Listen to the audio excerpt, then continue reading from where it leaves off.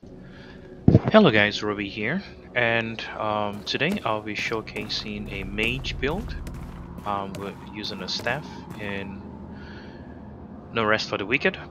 And one of the cool things about this build, similar to the archer build I posted a day or so ago, is that this uses focus, thereby freeing your stamina resource to use for dodges and stuff like that. Now, one of the things that this build does is that I'm also using cloth items or cloth armor to reduce my weight. That way I have the fastest dodge in the game, which is the dashes. Now, one of the things that you notice as I go through this build with you is that you notice that I'm also stacking elemental damage resistances. And the reason being that in the Crucible you are going to run into some enemies that don't just do physical damage but also do elemental damage to you, and if you can increase elemental damage resistances you can reduce the amount of damage you take from those hits if you do get hit. Now you notice that I'm also using two staffs here. This is just to show you that even within this build you have options available to you in regards to what your playstyle is like. Now, in regards to the legendary item Fallen Sky, the reason why this item is good is for three things, and I'm going to list them out now. The first one here is that let me switch to my mouse. Okay. First one here is that with Fallen Sky, you have access to Blink. You can also get Blink on on staffs that is not the Fallen Sky. But Blink is very important because if you run out of stamina with dodges, you can always use Blink to evade attacks. It's just that it's going to use some of your focus. And Blink, if I remember correctly, is uses the smallest amount of focuses out of all the rune abilities. He only uses 25 focus, as opposed to some rune abilities that use 50, 100, and 150 for the really big ones. Now, one of the cool things about the Fallen Sky is that it also has two really good passives. The first one is damage is increased when you have max focus, and so that's usually for your opening shot. Now, after that, one of the other cool passives it has is that your rune attack damage, remember, since we're using a staff, all the special abilities we have on the staff is rune attacks, like the hail, the blink, the hail, the glacial spike, the ice sweep, they're all rune attacks.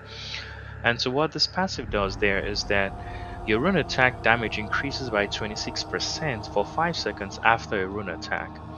And so this scales your damage by 26% after your initial volley of shots using your staff.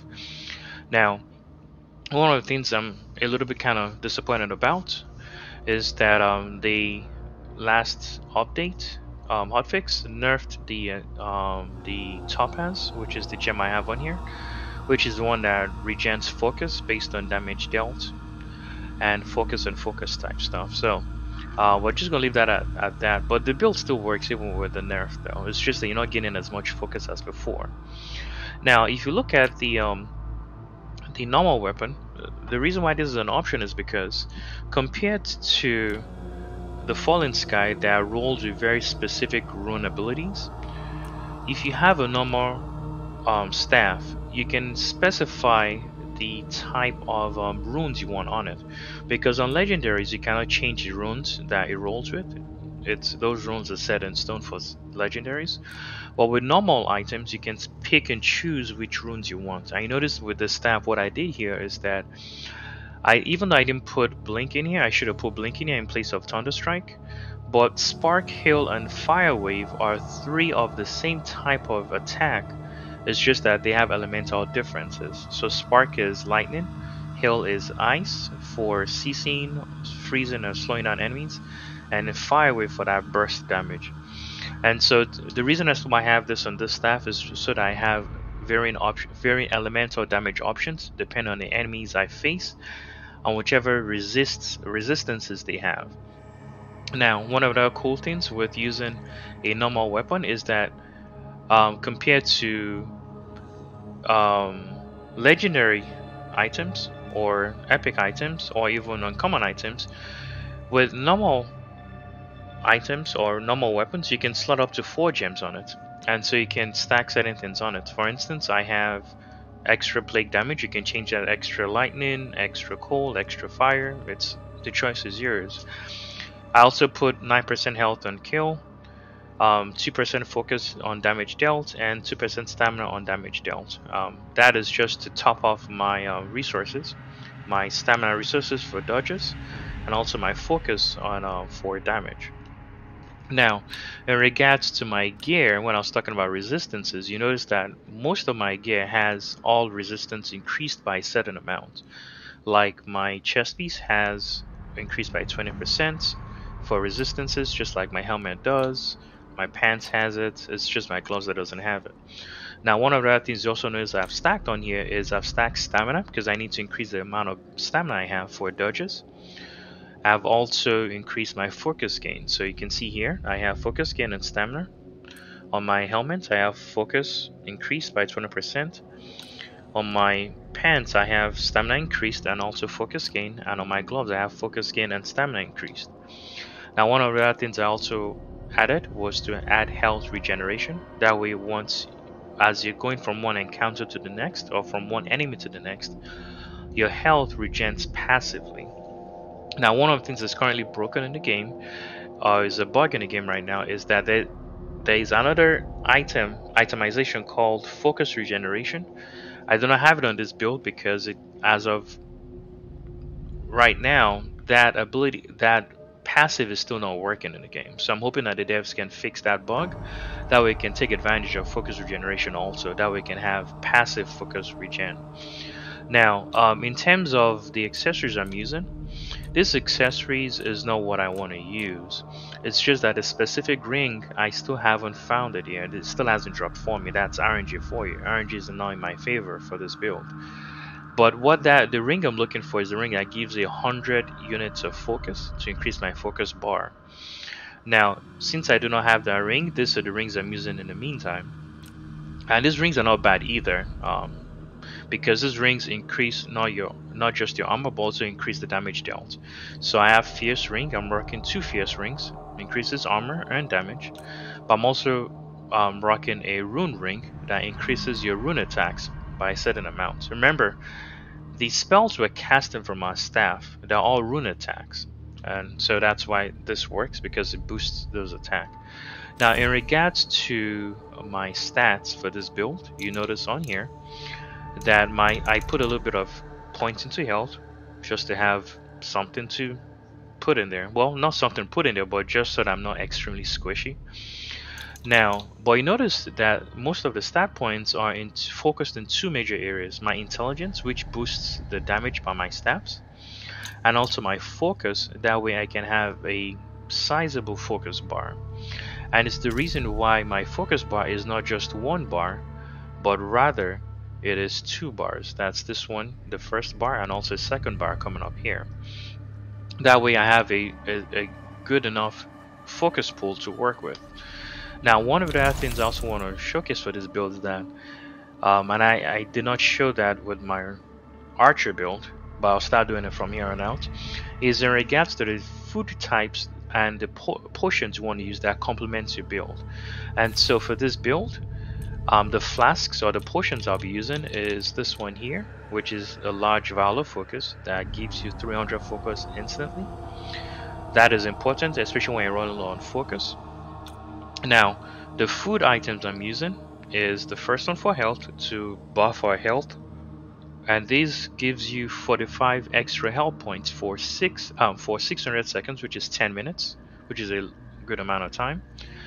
And then I have this one for my stamina. It's not a lengthy period because stamina is primarily just used for dodging attacks and stuff.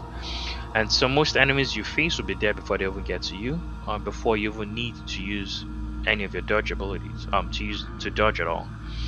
Now, I'm also using this over here, Apple Pie, which restores health, but also increases my focus bar by an additional 100 points for 10 minutes, which is 600 seconds here. Now, the normal food I use during combat to regain focus, if I'm running low on focus, is just this one here, the Angler's Delight Chowder. And those are the food items and the flasks I'm using. So normally what you do is that before you start, before you go outside an encounter, you want to take a few food buffs here. The first one is just focus. I can see, you notice my focus bar has increased over here. Now, I'll wait for that to cool down real quick. While we're waiting, I'll go ahead and start the crucible. I'll offer an offering.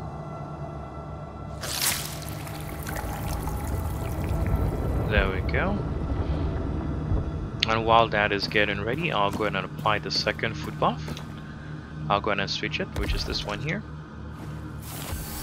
And this increases my health for 10 minutes. And while we're waiting for the stamina one, I'll go ahead and get started over here.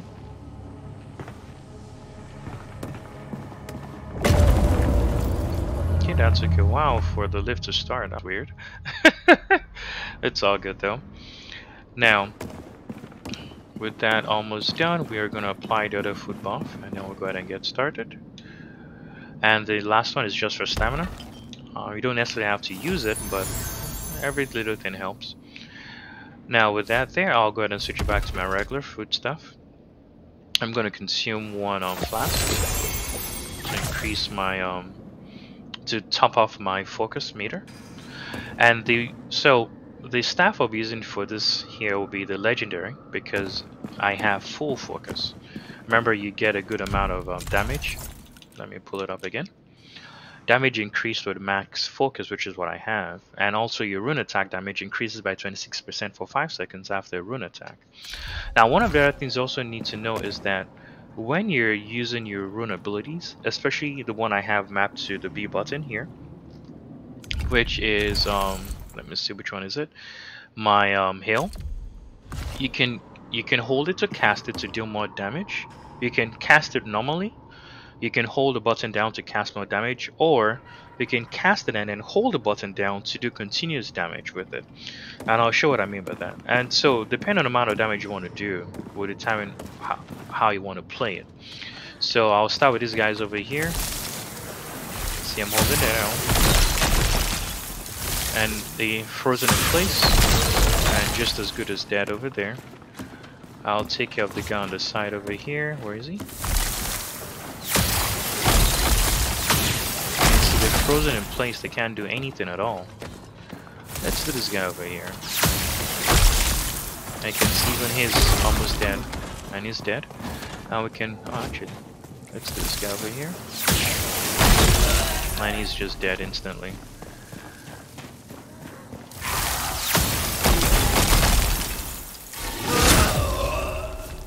And sometimes whenever you freeze them, you can just blink towards them or dodge towards them and just hit them with your staff directly. So that's the first room there. And I'll do one more room, just so you guys can see how well this works and how hard hitting it is. Now, the reason is I'm moving slowly and deliberately moving slowly is so that you guys can see exactly what I'm doing. Once you get comfortable with the build, you can zap all over the place, you can blink anyhow you want, unleash attacks on unsuspecting enemies, because most of your attacks will hit them before they can see. That guy's dead over there in just one volley. Let's see here, there's usually a guy over here. There he is.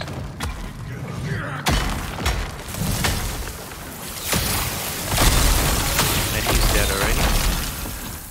There we go. Where's the other? Oh, staircase over here. Keep forgetting about that. I can see one of the benefits of using all your attacks being focus-based attacks. Your stamina is left for you to just dodge, and so you'll always have dodges available to you. And in case you're out of stamina, just use a blink to get out of get out of the situation itself. And so here, let's see here. Look at that guy's all the way up over there. Let's kill this guy right away.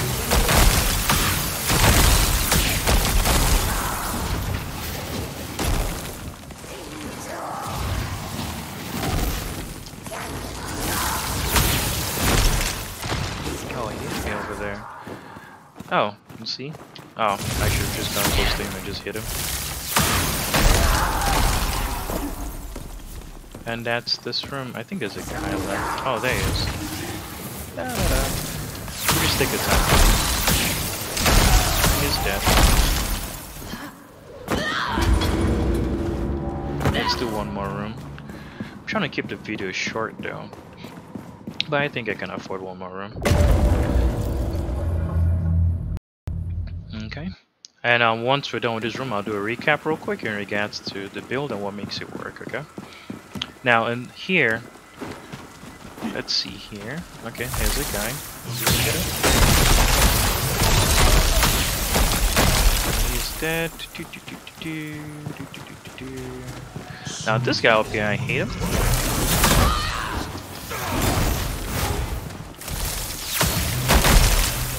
And you see? And once they're there, you can just use your staff if you want to, if you're feeling brave. If you just want to mix this up a little bit, you can just use your staff over there. Now, one of the things I'm hoping that it fixes in regards to targeting when it comes to ranged abilities like caster weapons or arrows and stuff like that, or archer builds. He got me over there. He's dead anyways. And there's this guy over there. And he's dead, and the room is cleared. And that's it. And that's the caster building itself. And now the other abilities too, like there's this one here. Consumes a lot of rune damage though, but you can also direct it. You can see how I'm moving it around, but it does a really heavy AoE attack. Means that I go to the next one. So I'll do a recap real quick in regards to the build. And so remember, focus. We want as much focus as we can in terms when we're distributing our abilities. So intelligence for damage and a good amount of focus, so we have a sizable focus bar.